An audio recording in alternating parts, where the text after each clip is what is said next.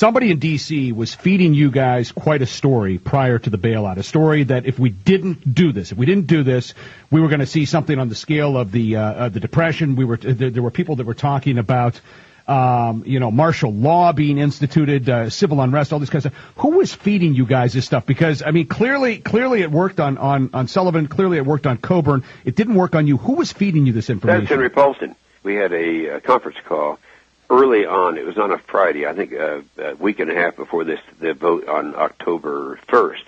So it would have been the middle, what was it, 19th of September. Okay. We had a conference call. In this conference call, and I guess there's no reason for me not to repeat what he said, but he painted this picture you just described. He said, this is serious. This is the most serious thing that we face. It's going to be far worse than the Great Depression of the 30s. And all these things, he was very descriptive of exactly what would happen if we didn't buy out these toxic assets, which he abandoned the day after he got the money.